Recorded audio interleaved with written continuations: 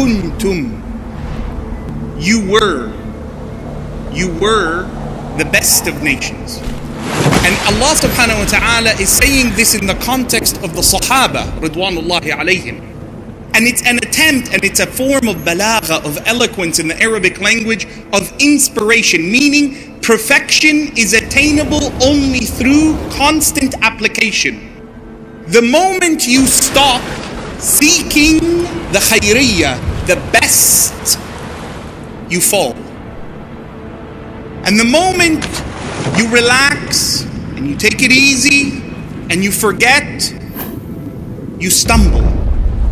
Allah tells you the reason why we are the best of peoples and can be the best of peoples and can remain as the best of peoples if we remain active in that pursuit.